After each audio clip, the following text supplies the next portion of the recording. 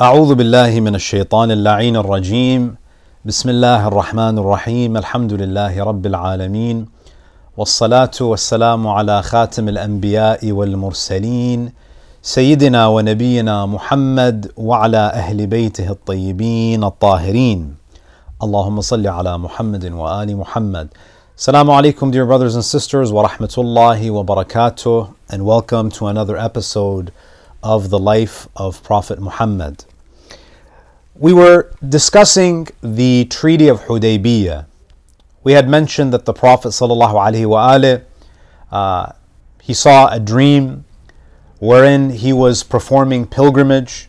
He was performing the pilgrimage with his companions, and when he woke up from his dream, of course the dream of the Prophet is a type of divine inspiration. The Prophet mobilized somewhere between 1400 to 1600 of his companions. He invited them to perform the pilgrimage with him.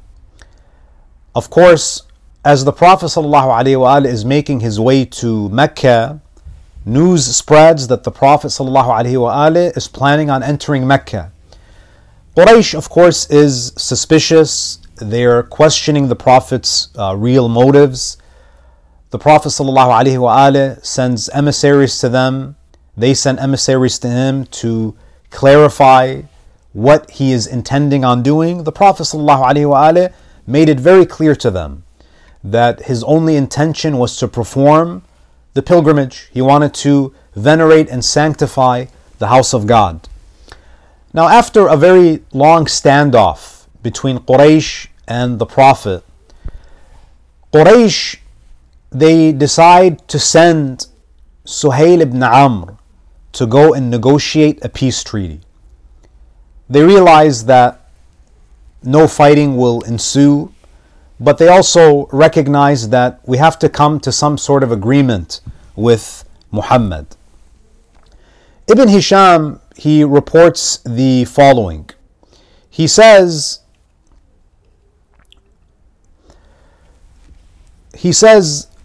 فأتاه سهيل بن عمرو فلما رآه رسول الله صلى الله عليه وآله وسلم مقبلا قال قد أراد القوم الصلح حين بعثوا هذا الرجل. When Suhayl ibn Amr was approaching the Prophet, when they dispatched him to meet the Prophet, as soon as Rasulullah sallallahu alaihi wasallam saw that Suhayl was the one who was chosen to initiate the negotiations, the Prophet ﷺ, he says, Quraysh wants a treaty since they have sent this man. And the reason why the Prophet ﷺ, he says this is because Suhayl is not just an ordinary person. Suhayl ibn Amr is one of the senior figures of Quraysh. This is a man who has a record of being a savvy politician. This is an individual who is recognized for his diplomacy and his negotiation tactics. So when the Prophet sees Suhayl, immediately the Prophet knows, okay, Quraysh means business. They're serious about coming to an agreement. Now, among Quraysh, Suhayl ibn Amr was such a powerful speaker. He was such a persuasive speaker that he carried the title of Khatib Quraysh, the orator of Quraysh. And you can imagine, what sort of accolade this was, especially considering that Quraysh were a people who placed great importance on a person's ability to articulate. These are people of eloquence, these are people of poetry, these are people of literature. So for them to grant such a title to Suhayl really speaks to, what a powerful orator he was. He was one of the most persuasive of men, a master debater. And hence, he was the one who was chosen to go and meet the Prophet ﷺ. So as soon as the Prophet sees him, he recognizes, and it becomes abundantly clear that Quraysh, they definitely want a peace treaty or a truce of some sort. Now, Suhayl's family background is quite interesting, and it will be relevant to the negotiations that we'll speak about. So Suhayl, of course, is a pagan at this point. Of course, later on, after the conquest of Mecca, he converts. However, in Hudaybiyya, he's representing the mushrikeen. Now, incidentally, Suhayl, he had two sons, both of whom converted to Islam. So he was kind of in an awkward position. So his first son, Abdullah ibn Suhayl, he secretly converted to Islam. In fact, if you look at his story, historians mention that no one knew that he had converted to Islam when he was in Mecca. And he actually joined the army of the mushrikeen as they were marching towards Badr. So he was with them, and of course it was assumed that he was on the side of the mushrikeen. But as soon as they arrived and they set camp at Badr, the historical accounts tell us that he managed to quietly slip away. He slipped away, he snuck away from the camp of the mushrikeen, and he joined the camp of the Muslims. So this is essentially how he was able to make it to Medina. He was always, trying to figure out a way to escape, and there was he had no opportunity to join his brothers and sisters in Islam in Medina. So the Battle of Badr was a golden opportunity for him to depart Mecca without drawing any eyes on himself, and then he switches sides shortly before the Battle of Badr. So this is Abdullah ibn Suhayl.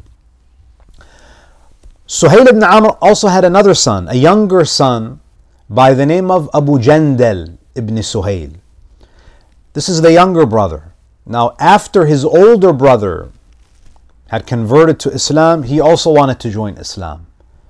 And he wanted to emigrate to Medina.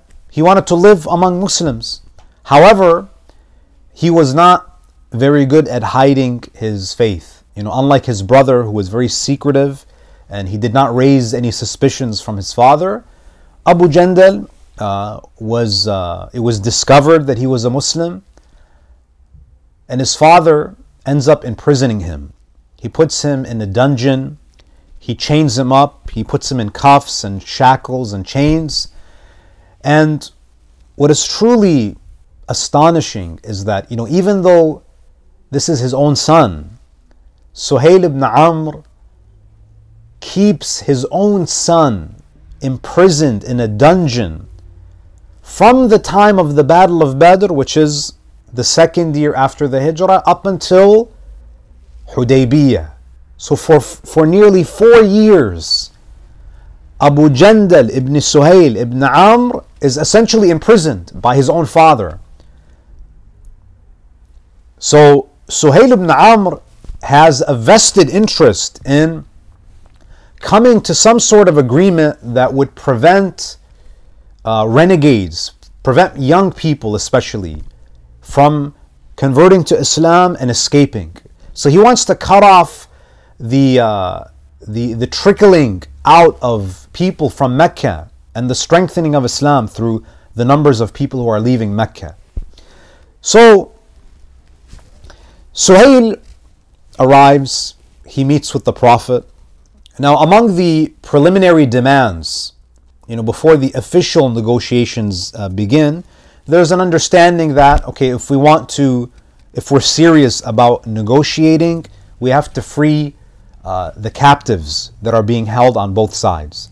The Muslims had certain captives, and Quraysh had held captives. If you recall, Uthman ibn Affan and some of the other muhajirin, when the Prophet arrived and he set camp in the valley of Hudaybiyya, some of the muhajirin, they decided to informally enter Mecca to meet with their family. Many of them were detained. They were held as captives. They were not permitted to return to the camp of the Muslims in Hudaybiyya. So, both sides agree to release the captives. The Muslims release the captives that they were holding. Quraysh, they release the captives who were detained in Mecca. And in addition to that, Quraysh insisted that the Muslims not enter Mecca this year. And they wanted them to delay their pilgrimage to the following year.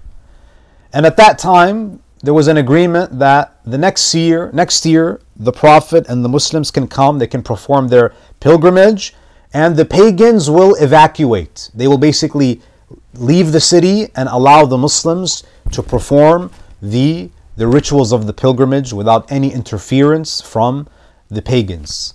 Now, the reason why, one of the main reasons why the mushrikeen, the Quraysh of Mecca, were adamant about not allowing the Prophet to enter Mecca was because they wanted to send a clear message that they were not weak. If they were to allow the Prophet ﷺ to enter Mecca, this would create a perception in the minds of the neighboring tribes that Quraysh is weak. Quraysh, Muhammad is the arch enemy of Quraysh, and he's able to freely enter and no one has the power to stop him.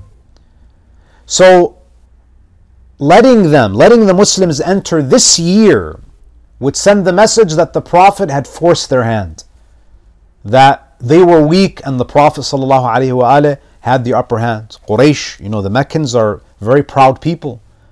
They have a lot of pride. They did not want to be perceived as vulnerable. So delaying the pilgrimage, delaying it until next year, showed that the Quraysh were still in control of Mecca. The Quraysh were in control of the situation, even though they were weak. But image matters, perception matters, and therefore they knew that if they gave that up, then they would be inviting, invaders potentially. Mecca itself would be vulnerable to attack. Now, the Muslims, the companions of the Prophet, they were surprised that the Prophet ﷺ was willing to negotiate, that he was willing to enter into such a treaty. Because remember, ever since the Hijrah, the Muslims had established their own state.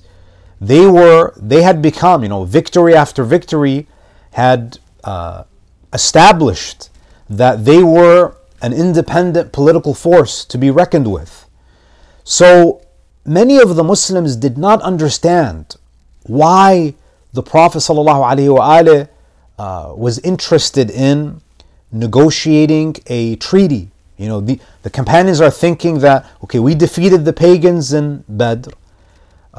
The Quraysh really did not defeat us in Uhud, even though we didn't defeat them. But the Battle of Uhud was not necessarily a loss for us. And then you have the victory, the crushing defeat of the Quraysh and the Ahzab in the Battle of Khandaq. And the Muslims were essentially, they saw themselves in a position of power. They felt that they had the upper hand. They were used to military conflict with the pagans. So this actually, the fact that the Prophet was willing to compromise, led many people to doubt in Rasulullah sallallahu alaihi wasallam. Ibn Hisham, in his seerah, he reports, فلما التأم الأمر ولم يبق إلا الكتاب. After the terms of the treaty were agreed upon, at least verbally, but they had not yet been written. So after the Prophet comes to this verbal agreement with Suhayl ibn Amr, and we'll speak about what exactly were the terms of the treaty. So after everything was verbalized, but before it was actually ratified into a written contract, وثب Umar ibn Al-Khattab. Umar jumped up. Umar was livid. He was outraged. ثم أتى رسول الله صلى الله عليه وآله فقال يا رسول الله ألست برسول الله. Umar ibn Al-Khattab, he goes to the Prophet in a fit of anger and he says, O Messenger of Allah, are you not the Messenger of God?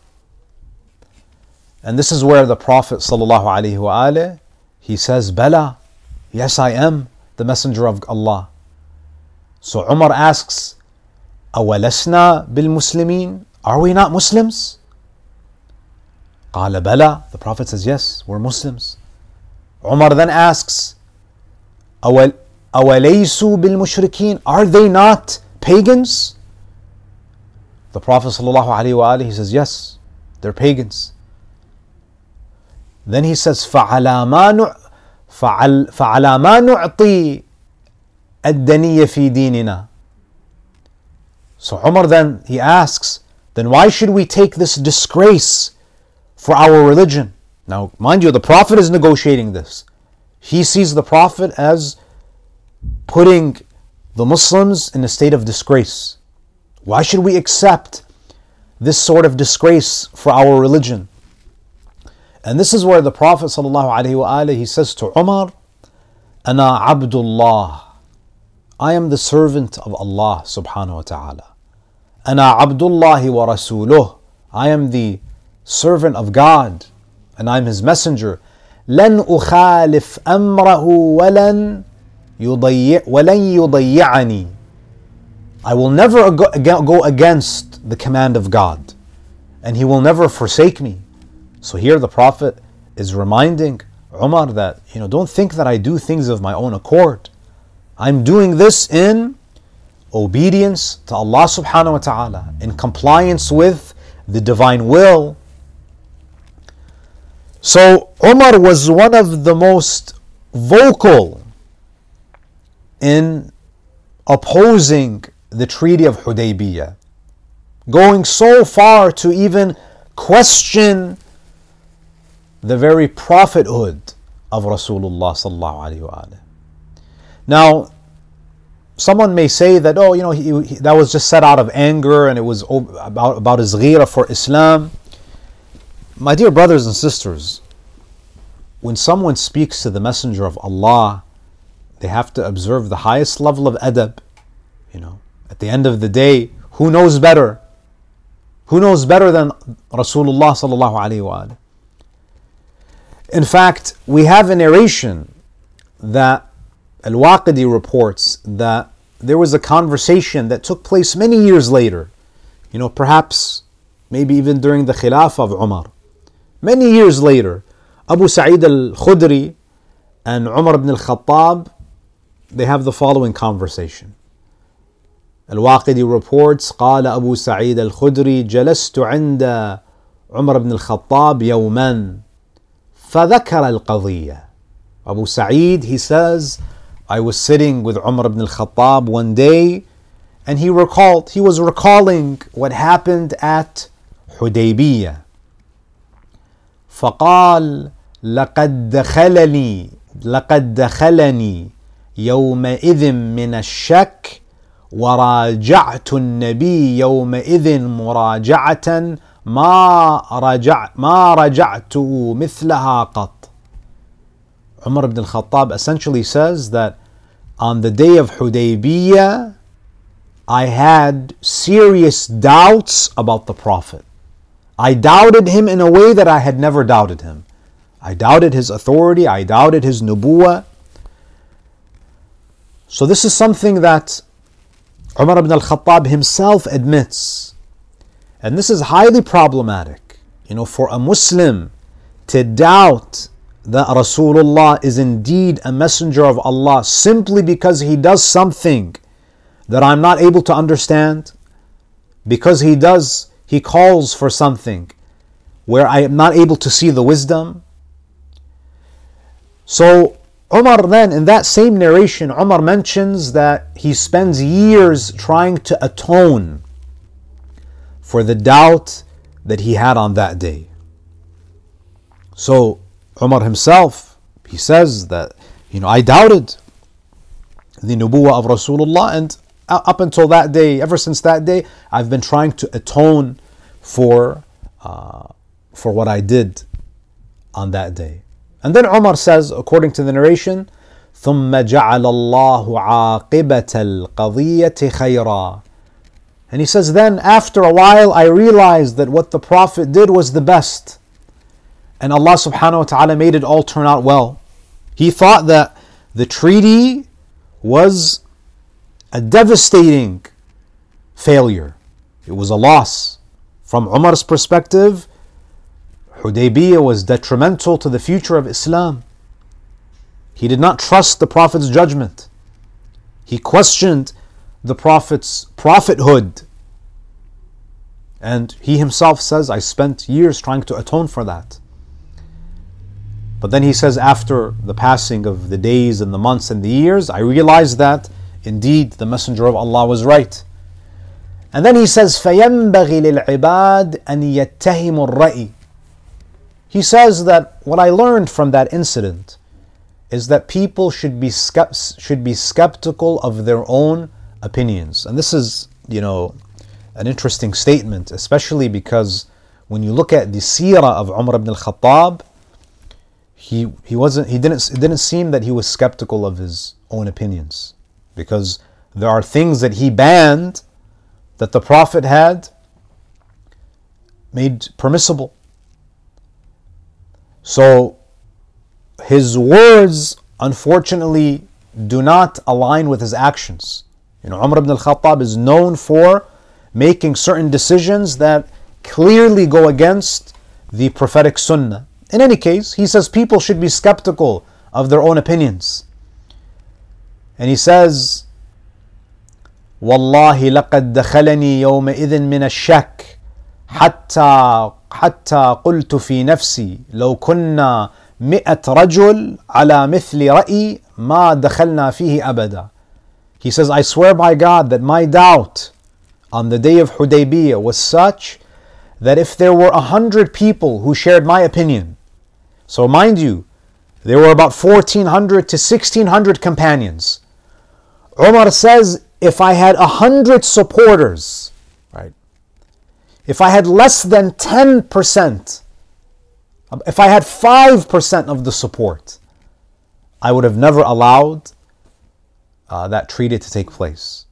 So Umar ibn Al-Khattab, what is he saying here? He's saying that I was so confident in my opinion, even though it was the opposite of the Prophet's view, that if I had 5% support from the Sahaba of the Prophet, I would have used those numbers to override the opinion of the Prophet. And of course, this is an important moment of reflection here. If Umar ibn Al-Khattab is saying that if I had 100 people, I would have essentially attempted to override what the Prophet wanted to move forward with, why is it surprising that after the death of the Prophet, Umar ibn Al-Khattab also wanted to override what the Prophet had declared on the day of Ghadir? So this is someone who's clearly saying that I had doubts about the nubuwwah of the Prophet. If I had 5% support from the Sahaba, I would have not allowed that to move forward. So this is someone who's very headstrong about what he believes. He just didn't have the numbers, he didn't have the support.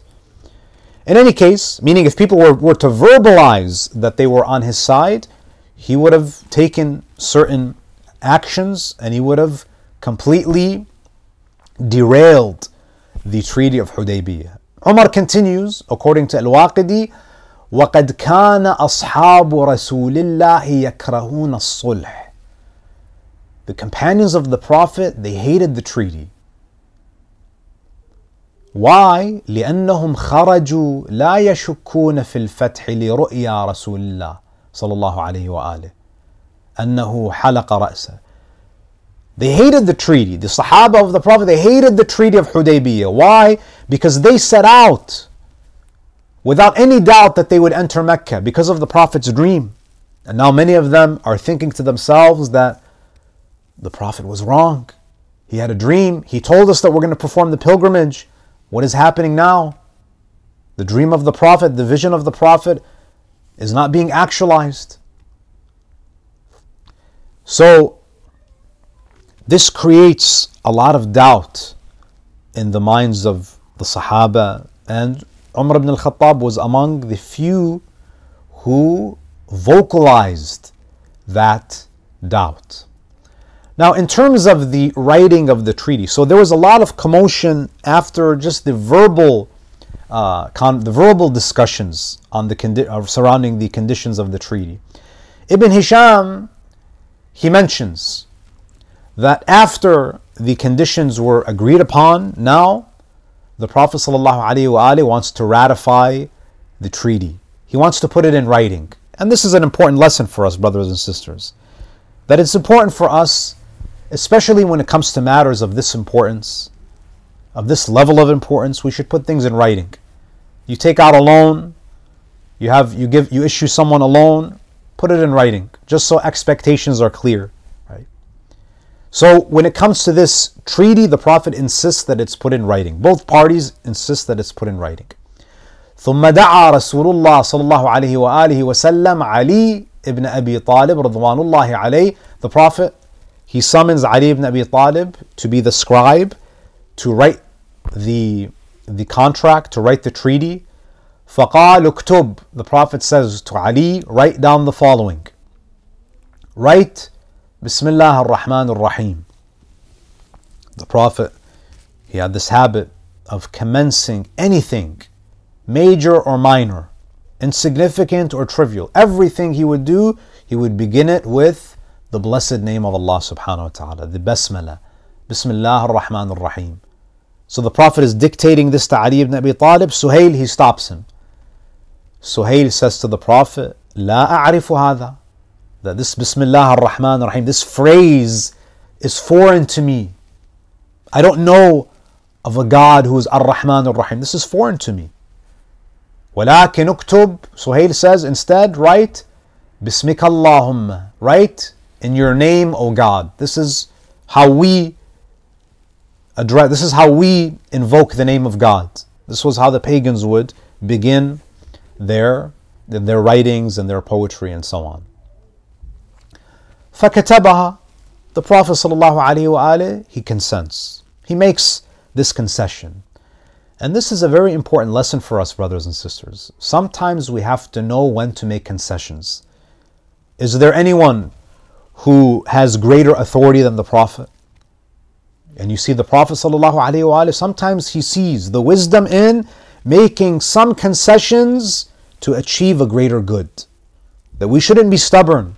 Sometimes when people become fanatical, they lose their ability to make some compromises. Now, I'm not saying that we compromise our value, but there are some things that do not violate Islamic values. There are some things that we have to be willing to compromise for the sake of a peaceful coexistence. So the Prophet, he consents to his request. And he continues dictating. So you see that even though the Prophet is granting these concessions, he still puts himself in a position of authority. He still asserts his strength. He's telling Ali ibn Abi Talib, write down, هذا ما صالح عليه محمد رسول الله صلى الله عليه وآله سهيل ibn Amr. He tells Ali, write down, this is what Muhammad, the messenger of God, has agreed with Suhayl ibn Amr. فقال سهيل لو شهدت أنك رسول الله لم أقاتلك. Suhayl argues that if we knew you to be the messenger of God, we would not have barred you from the house, we would not have fought against you. Instead of writing Rasulullah, اكتب هذا ما صالح عليه محمد بن عبد الله صلى الله عليه وآله سهيل ibn Amr. So he says, instead, just write Muhammad, the son of Abdullah, because this is how we knew you back in Mecca. Now again, the Prophet ﷺ, he yields. He yields to Suhayl's objection. The Prophet ﷺ, he asks Ali ibn Abi Talib to cross out the title Rasulullah after his name. Ali ibn Abi Talib, being the man that he is, being the one who would give anything in the service of the Messenger of Allah, who is willing to give his life for the Prophet. There is no one who knows the maqam of Rasulullah like Ali ibn Abi Talib. Ali cannot bring himself to cross out the title Rasulullah. How could Ali ibn Abi Talib cross the name out? So the Prophet sees that this is too heavy for Ali. Rasulullah, he strikes out the words himself and he replaces it with Muhammad ibn Abdullah. Now a question here that arises is that, did Ali ibn Abi Talib disobey the Prophet? The Prophet said, cross my name out. Ali ibn Abi Talib couldn't bring himself to do so. Now of course our ulama, they make a distinction between a command that is binding and a request that is not binding. So the scholars, they describe this action, the action of Ali ibn Abi Talib, as not doing what the Prophet asked out of adab, not out of insubordination. You know, sometimes someone disobeys the Prophet because they're being insubordinate, they're being defiant, they're being arrogant, they're being careless, they're being reckless. Ali ibn Abi Talib refusing to cross out the title Rasulullah is not because he was trying to defy the Messenger of God. On the contrary, his adab, his reverence for the Prophet did not allow him to cross out the name of Rasulullah. So the Prophet asking Ali to cross out his name was not a binding command, such that not complying with it would constitute a legal sin. Far from that is Amir al-Mu'mineen Ali ibn Abi Talib. Ali ibn Abi Talib would give anything for Rasulullah. This is similar to when a teacher says to a student, you know, come and take my seat and I'll sit on the floor. The student will not listen. The student would not allow the teacher to sit on the floor while he sits in a chair. So we would never say that, oh, the student is disobeying the teacher. No, the student is not willing to do that. The student finds it difficult to do that because of his great respect for the teacher. This is exactly what is happening between Rasulullah and Ali ibn Abi Talib salawatullahi alayhima. So the agreement that they come to,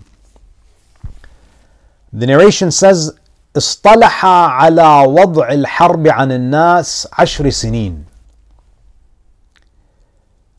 One of the first things that they agree to is that they agree to remove war from the people for 10 years. And this is something that's significant. And inshallah in our subsequent episodes we will speak about what made Hudaybiyya such a great victory for the Prophet and for Islam. Now remember, my dear brothers and sisters, we are in the 6th year after the Hijrah. Ever since the Prophet arrived in Medina, ever since he escaped the assassination plot in Mecca, the Muslims have known nothing but war and bloodshed. They've been antagonized. They've been pursued and harassed by the Quraysh. They haven't had a single moment to breathe. Constantly on guard, constantly concerned about their safety and their security. So this is a major condition, a very important condition. They agreed to remove war from the people for 10 years of peace. يَأْمَنُ فِيهِنَّ النَّاسِ. During this time the people are to be in security. وَيَكْفُ بَعْضُهُمْ عَنْ بَعْضٍ. And no one is to lay hands on one another. على أنه من أتى محمدا من قريش بغير إذن وليه رده عليهم. And then the next part of the treaty is, whoever of Quraysh comes to Muhammad without permission of his guardian, Muhammad is to send them back. Now here, Suhayl ibn Amr, he has a vested interest in this condition. He already lost one of his sons. who had escaped. Suhayl now has one more son left, Abu Jandal. He doesn't want his second son to escape to Mecca, to escape to Medina. So Suhayl basically says that this condition, first and foremost, it applies to my younger son. That if he tries to flee Mecca and join you, you are contractually obligated to send him back to Mecca. So Suhayl is very passionate about these conditions. So whoever of Quraysh comes to Muhammad without permission of his guardian, Muhammad is to send them back. And whoever of those with Muhammad who comes to Quraysh will not be sent back. If a Muslim enters Mecca, they're not going to be sent back to Medina. But if someone from Medina enters Mecca, if a Muslim from Medina enters Mecca, he will be detained. He will not be sent back. Now, this, of course, the Quraysh think that this is an advantage for them. But in reality, this is an advantage for Islam. Because the Prophet wants there to be a Muslim presence in Mecca. If a Muslim leaves Medina, enters Mecca, keep him there. The Prophet says, yes, keep him there. The Prophet ﷺ wants Islam to spread in Mecca. He has hopes that those people who end up being detained and not permitted to travel out of Mecca, the Prophet has hopes that maybe through interactions with other pagans, they will soften their hearts to Islam. This is the genius of Rasulullah. So, Suhayl, he continues saying that between us, evil is to be abstained from. And there is to be no raiding, that we cannot, disrupt each other's caravans. There's peace now between us. Whoever wants to enter into a covenant and alliance with Muhammad is to do so. And whoever wants to enter into a covenant and alliance with Quraysh is to do so. So here you see Quraysh has finally begun to speak to the Prophet and to the Muslims as an independent political power. Now, Islam is on the map now. Islam is now on the world stage. Islam is a political force. Because you don't enter into peace treaties with a renegade state. You enter into peace treaties with an established economic power. So this was a new chapter for the Muslims. They are now seen by their worst enemies as an independent political entity. So the Muslims are allowed to enter into treaties with whomever they wish, and Quraysh is free to enter and initiate treaties with whoever they wish. And then the treaty states, you are to withdraw from us this year and not enter Mecca against us. And when next year comes, we shall go out in front of you, and you shall enter it. You shall enter Mecca with your companions and remain in it for 3 days. We will exit Mecca, we will evacuate Mecca, and Muhammad and his companions, they can perform the pilgrimage in peace. You have 3 days. But you shall not have you shall have the arms of the rider, meaning that you don't come armed. You only carry the arms of a regular traveler. You don't come with swords and spears and shields. Your swords are to be in their sheaths, and you carry nothing else other than what a person would carry when they travel. Now, again, to summarize the main points, the main conditions of the Treaty of Hudaybiyya. Number one, as we said, both parties agreed to a conditional 10-year truce. A conditional, meaning that if anyone violates, if anyone inflicts harm, if one party inflicts harm on the other, if a Muslim kills a pagan or a pagan kills a Muslim, the treaty has been breached and the treaty is now null and void. Number two, any Meccans who flee to Medina must return to Mecca. So any Meccans, like the son of Suhayl, if Abu Jandal, for example, if he tries to flee to Medina, the Prophet and the Muslims will have to return him to Mecca. Any Medinans, any Muslim from Medina who flees to Mecca may remain in Mecca. They have to remain in Mecca. They're not to be sent back. Number 4, there will be no tolerance for treachery or betrayal. If the conditions are violated, khalas ba'd.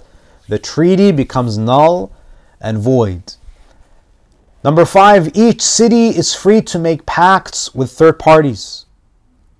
Number 6, the Muslim pilgrims will not perform the pilgrimage that year. They will perform it the following year. And of course, number 7, the Muslims may return the following year bearing no arms except the arms of a traveler. Next year, they can perform the pilgrimage. Now, as we mentioned, there was a lot of uproar. There was a lot of dissatisfaction in the ranks of the Sahaba. Many of them were dissatisfied. They were angry. They were livid.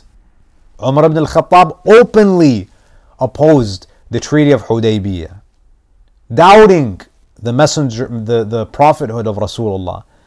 Without much support, the Prophet ﷺ, of course the Prophet is consultative, but ultimately he makes the final decision, especially if this is a decision that is being commanded by Allah subhanahu wa ta'ala. So without much support, the Prophet, he ratified the treaty, which became known as the Treaty of Hudaybiyya, and this was arguably one of the most unpopular decisions of the Prophet. But as we will discuss in our subsequent episodes, it proved to be the precursor for a great victory, as stated by the Quran in Surah Al-Fath, where Allah says, "Inna fatahna laka fathan mubina." And inshallah, in our next episode, we'll speak a little bit more about how the Treaty of Hudaybiyya, why it was considered fathan mubina, as mentioned in the Quran. Thank you so much, brothers and sisters, for tuning in once again. And I look forward to having you join me in future episodes of the life of Prophet Muhammad. Wassalamu alaikum wa rahmatullahi wa barakatuh. Allahumma salli ala Muhammad wa ali Muhammad. Thank you for the lecture, Sheikh. So with this treaty, I'm kind of curious about one of the parts of it. Like, does it allow, well, when I was talking about Meccans who go to Muslims who go to Mecca, is it talking about people who effectively abandon Islam, or is it assuming that like Muslims would want to go to Mecca?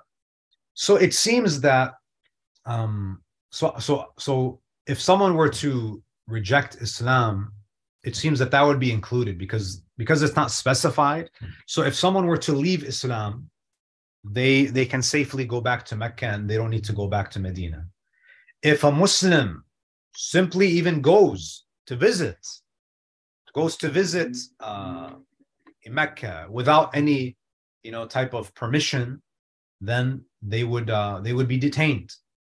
So it seems that it would have, based on the fact that it's absolute in its language, it seems that it would apply to both situations, whether it's someone who had abandoned Islam or someone who simply wanted to go and visit relatives in Mecca.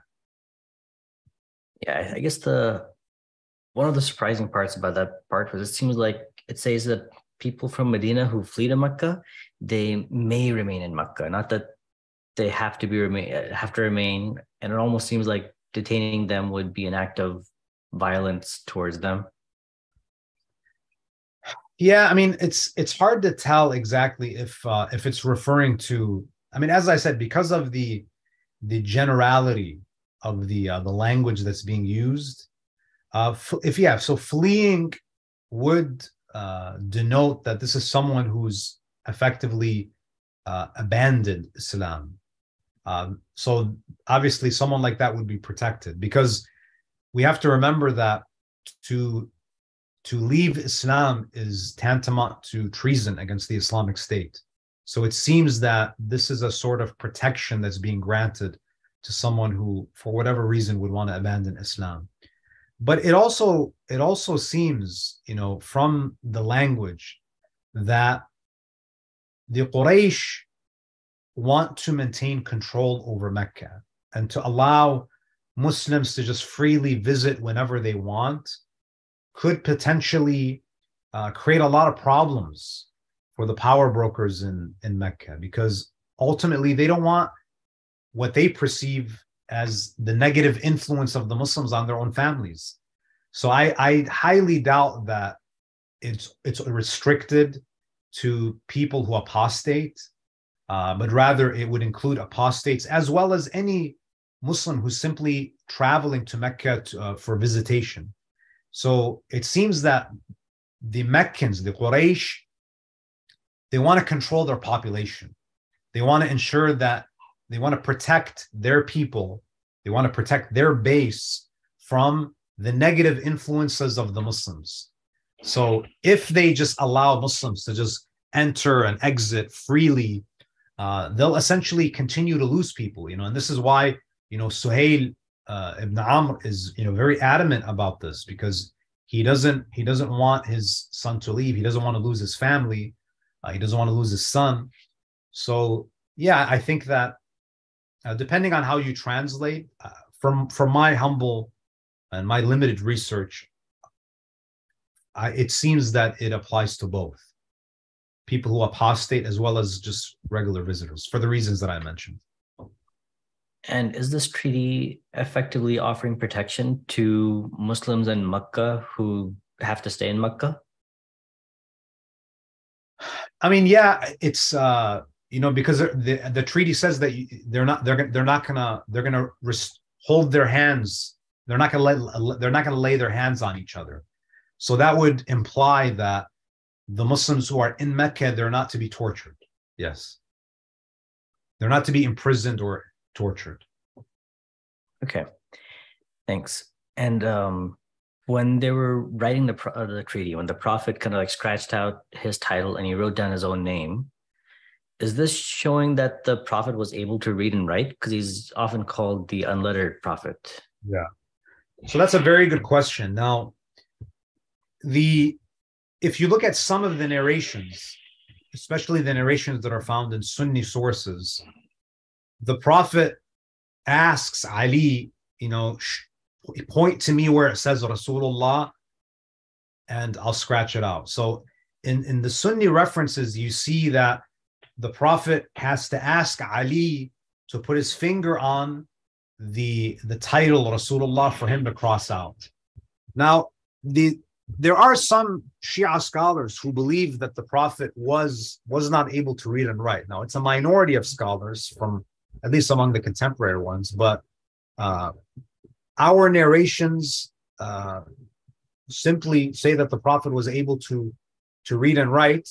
And just because he has Ali, just because he's dictating to Ali, doesn't imply that he can't read or write. It was quite normal for people in positions of authority to have scribes. There are many kings, many rulers, many emperors who, when they want to draft a treaty or a covenant, they dictate to others to write it for them. So this doesn't necessarily mean that the person is illiterate.